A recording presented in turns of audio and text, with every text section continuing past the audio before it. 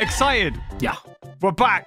We're back again. Forrest made a new video. And like the true fans. Yeah, we are true fans this time. As you can see, I actually watched the other video. Oh, you did? Yeah, see, I did. So what was it about?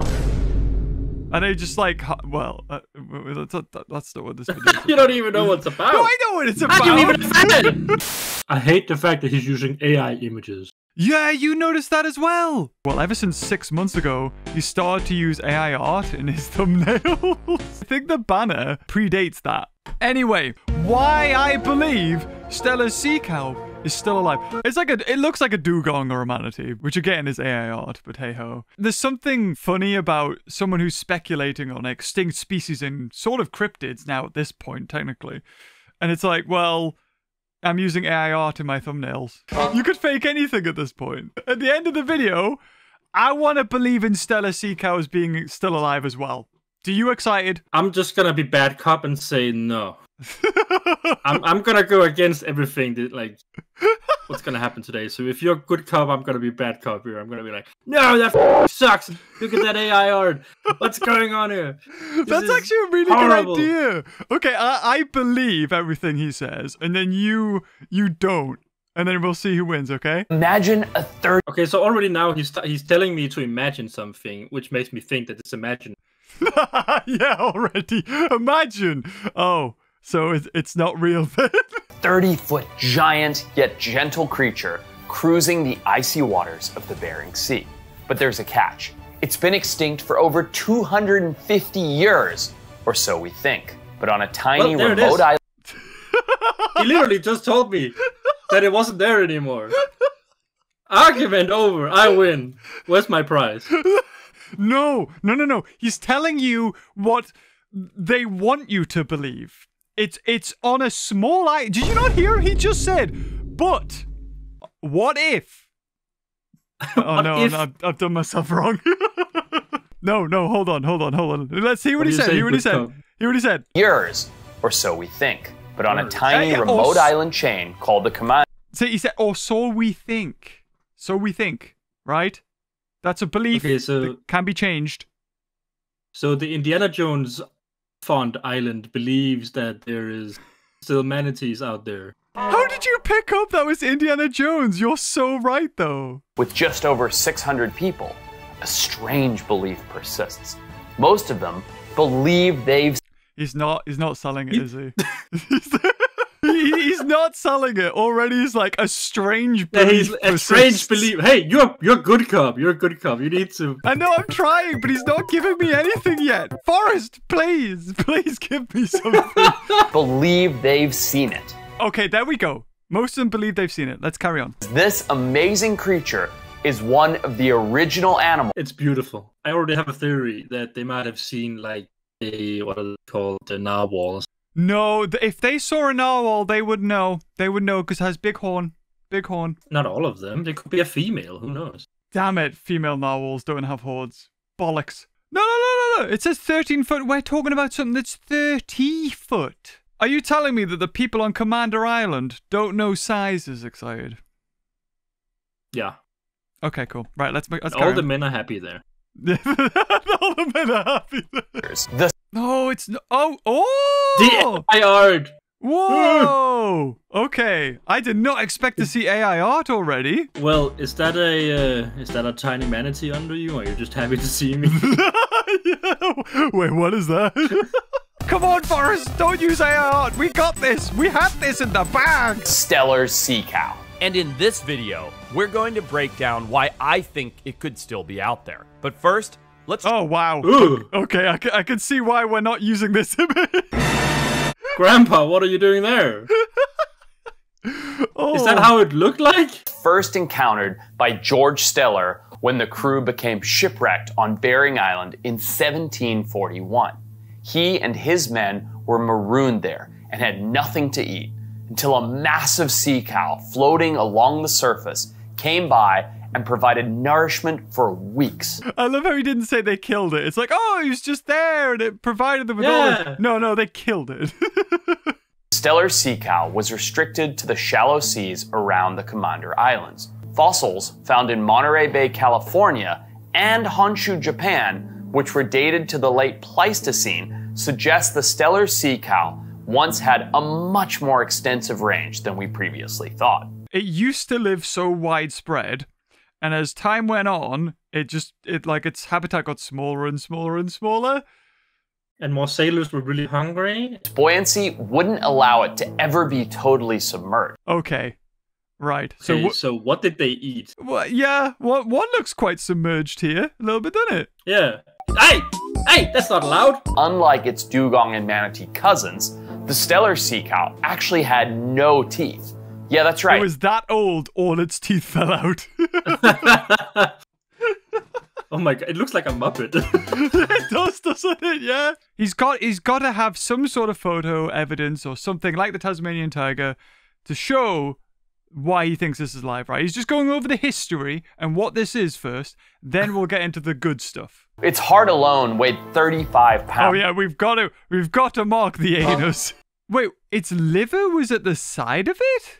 Like it had two livers? Yeah, that looks like those should be the lungs, not the liver. That's weird. And it had a digestive tract that was 500 feet in length, more than 20 times the animal's length, which is absolutely nuts. And it shows you with this really long digestive tract just how hard it was for Stellar Seacow to break down all of the marine organic material like kelp that it would have had to. That's what happens when you don't have teeth. You need a 5-mile digestive tract.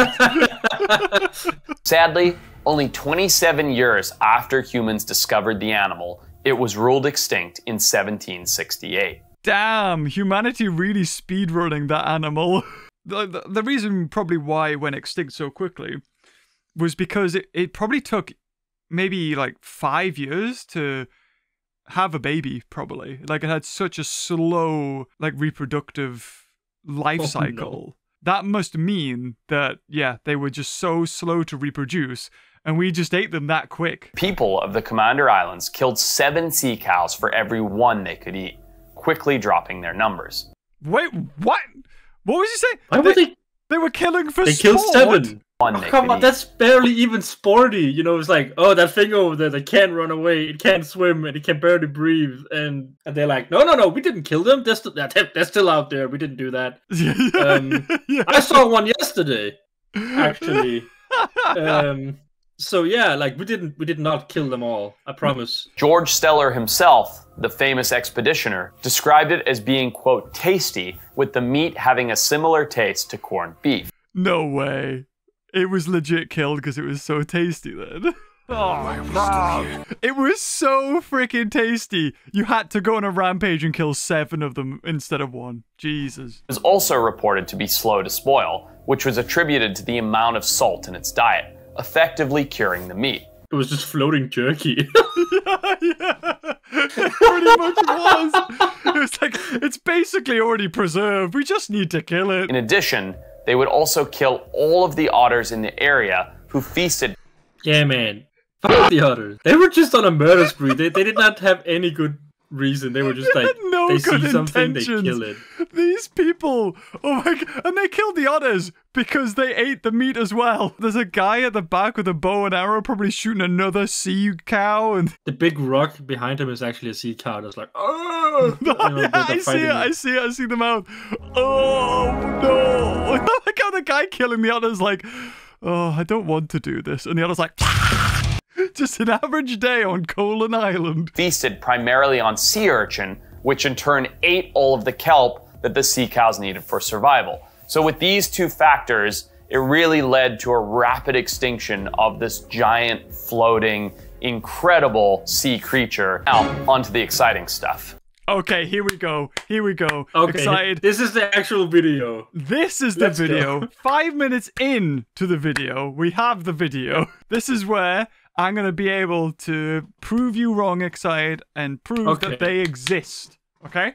You prove they exist, and I prove that... Like, I don't have to prove it. Yeah, you really don't have to do anything, do you? He's basically just giving it all in the first 5 minutes. these creatures can't submerge. Yeah. But they're definitely like not hiding anywhere. They've been extinct for so long. They're 30 foot long, they can't submerge, and no one's seen them in 200 years. Bernard Heuvelamans was a Belgian-French zoologist and one of the first to recognize that the Stellar Seacow may still actually exist. He was the first crazy person. He went, no, it's alive! I've seen it! It is my white whale!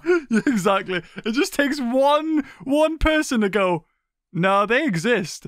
And then boom, next thing you know, you've got a video saying why I believe Stellar Seacows are still alive. I've dreamed about having that meat that was so delicious. It makes you go on a murderous rampage. Like, the reason why you hate McDonald's but you always come back for more is because they stole all of them, and now they have like an underground facility where they just farm these giant manatees. Oh my god, they've been saying their burgers are made of cow. They didn't say what type of cow. Report that the sea cows survived and were even hunted into the 1800s. A 1963 article by the USSR Academy of Sciences reported a possible sighting of large marine mammals following a 1962 whaling ship of 6 to 8 meter long animals with trunks and split lips grazing in the shallow waters near Kamchatka's. Kill me!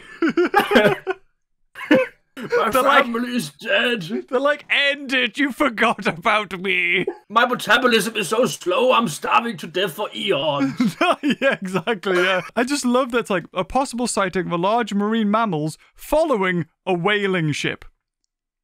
So were they whales then, were they? Maybe they were smart whales and they were like, guys, they're never going to be able to turn around and get us. Follow them. The harpoons are up front, guys. We just have to stay in the back. They were just really smart whales. Similar sightings have more recently been reported by fishermen in the Kuril Islands, in Kamchatka, and in the Chukchi Peninsulas, which are one of the reasons I find this creature so incredibly fascinating is with such limited populations of people in such a crazy, vast, and wild area, could this big old beast still be floating around up there? It would be an amazing thing to try and find out. Going into detail about topics completely unrelated to the situation at hand essentially delays the onset of their new reality. Forensic psychology views this as a form of denial. I mean, I'm hoping there's more evidence than just like, oh, like a few guys in Russia reported seeing it and this guy in the middle of the ocean. I hope he's got more. Please tell me he's got more. A misidentification of, say, a walrus or... No, you already said that it doesn't look anything like these things, okay? I mean, it kind of looks like it if it didn't have the tusk. Do female walruses have to... I'm learning so much today. I think they do. Do they? Like, there's a female right there next to a male. Look at that guy. Look at that little chicky chappy. Aww. Oh, he's cute. Aww. He's adorable. Anyway, back to the plot. Northern elephant seal, which would have been way outside of its range, by the way. I guess we'll never really know. However, pictures taken on the west coast of Greenland in 2014 show a large animal near the shore with a rounded back and head. That could be a rock. That... That could literally just be a rock. Come on. That could be anything. No, you're not telling me that this time. Forrest Galante, right? He's, or at least people in the comments have told me he's this like well-known biologist, and he's being featured on Animal Planet and all that jazz. The live stuff, like the things that are live, and he uses it as reference, but this is absurd. He's not as enthusiastic about this blubber. No, his Tasmanian tiger is definitely his white whale, 100%. He's done this guy dirty. Like that one, that could just be whales, for God's sake. It could literally be, it's Loch Ness. Yeah, you could say it's Nessie, and people are like, whoa, yeah. But get this, of these islands in the Bering Sea, there's one island, the island nation of the Commanders, which is so remote and so sparsely populated that of the 613 residents that actively live there today, it is said that most of them believe in the animal's ongoing existence, and there are even individuals who claim to have seen them in person as recently as last year. The re-emergence of kelp forests like this is not necessarily a promising lead. There it is! There's the sea cow! You see it? Oh my god! There it is! Proof! We've got it! That's the sea cow! Can't believe they didn't see it. Oh my god, they have footage of it? They didn't even know?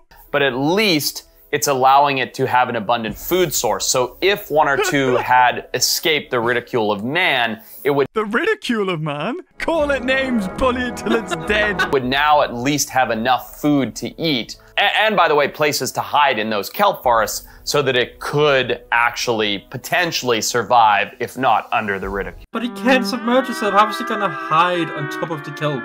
Oh, he's not making it easy for himself. He's like, okay, if there were them, they couldn't hide under the kelp. So why are you saying that they could hide under the kelp then? Turtle guy syndrome? Turtle guy syndrome, yeah. Your story does not check up. God damn it, Forrest! Leading me on! He's been infected. No, he's been infected by the turtle virus. But heck, it was only in 2019 that we found an entire walrus colony. Not an individual, an entire colony of these giant sea sausages that we didn't even know existed. It wasn't just a few animals. Scientists encountered 3,000 individuals. Right, I get what he's trying to say, right? He's trying to add credence to it, being like, oh, well, you know, we did just discover this whole walrus colony. The problem with this is that they migrate, they go places, they have things to do and people to see. Walruses that you've seen before, like just because they're here now doesn't mean that they weren't somewhere else before. And these other animals, like they have not been recorded at all. Yeah, and he was also saying that like the sea cow used to live certain areas, and as time went on, it got smaller and smaller to the point where there's only a couple of places you can go to see them, and if they're not there, they're not there. They're not like off in Hawaii on a vacation. Imagine being on that research vessel and saying to your colleagues, look at this giant pink beach of potato animals. I mean, just think about it. You think we know all there is to know about the ocean. The reality is, we simply don't. The ocean is so vast that there are some areas that remain completely unexplored. Shows all animals known to man in one clip. Yeah, exactly. Shows everything we've already discovered. This is the kind of thinking that leads people to believe the megalodon still exists. That's the problem. No. This is way too deep water for the potato manatee. Yeah, exactly. The manatee can't be down here. They can't here. submerge. Remote, cold areas with limited populations where the only people that are on the sea day in and day out all say that they think they could have seen a Stellar Seacow. Well, that is, in my opinion, while being a very small likelihood, still a very compelling and exciting piece of information that deserves at the... You're telling me that tiny skeleton is inside that big animal? Yeah, that's how it works. It's like the Godzilla toy that you like rip the outer skin off. Exciting piece of information that deserves, at the very least, somebody to go out there and give a really good effort to look for. Stop wanting to waste people's time. Yeah. There's got to be enough resources and money and effort. It's like, I want you to go out there and look for this thing that is not there. I think what he's meaning is like it's reason for him to go out there and look for it. He can go look for pixies or whatever he wants to go look for. Like, I don't... You don't realize this, Xseidet. It might be real. Like, look, okay, unicorns never really existed. We can agree on this unless Forrest makes a video saying that they used to. But these things did exist, okay? Well, I'm not sure when I'll be heading to the Bering Sea to go. He's gonna go! Oh. He's gonna go! He's going! He's going! Yay! Don't come back unless you find one! Forrest, if you truly believe this, you stand by a statement, you won't come back till you found one. He's gonna go mad on sea.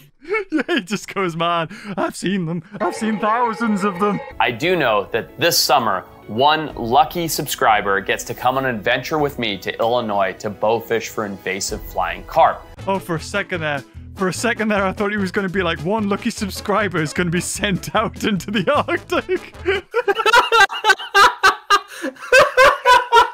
I'm gonna send you out after like looking for the sea cow.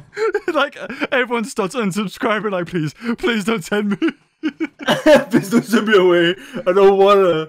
Oh my God. It's literally a waste of oxygen. It's literally a waste of oxygen diving in the water to find. Why are you even diving? They can't submerge. Yeah, you're right. What's they can't the point? even submerge.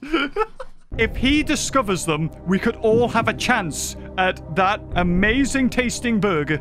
All you have to do is like, subscribe, and comment, and we'll be picking somebody to win an all-expense. You know what this reminds me of? It reminds me of all those YouTube channels that used to be like, comment, subscribe, and you'll get, like, gift vouchers. And how realistic would that be? Like, if his audience, let's say 50% are kids, I don't exactly know the analytics, but there's got to be some sort of vetting. You also have to be my friend Jeff. Jeff, could you subscribe and like and comment on the video so I can pick you? I feel like if he really genuinely thought that there was a chance that this thing's out there, he would have already been out there. He would have already tried to discover it. How cool would that be? Like, if this video started with him sat behind a desk and ended with him, like, pointing at it, like, in the wall, like, there he is. That's him. All right, we're done. Been here all the time. Here. Okay, one thing we didn't do in our last video is actually read the comments. This is incredible, Forrest. When exactly will you go explore the scene there? This guy's like threatening him, like, go on then. Go on. You didn't tell me if you believe it now. Like, you were the voucher for him. I am. I want to see him out there. I want to see him discover it. There were some whaling sightings recently. Very exciting. I don't even know what that's... They're not whales, though. Do a video on the Megalodon. I guarantee people will want to click on that. I'm sorry. The moment this guy makes a video on the Megalodon, we know we can't trust them at all. Since when did this turn into a cryptozoology fake news clickbait channel? I want to ask you one question. Do you believe that the Stellar Seacow is out there? Actually, after looking at all the evidence and discussing it with you, I think this was a total waste of time, and if you ever make me do this again, I better get paid for it.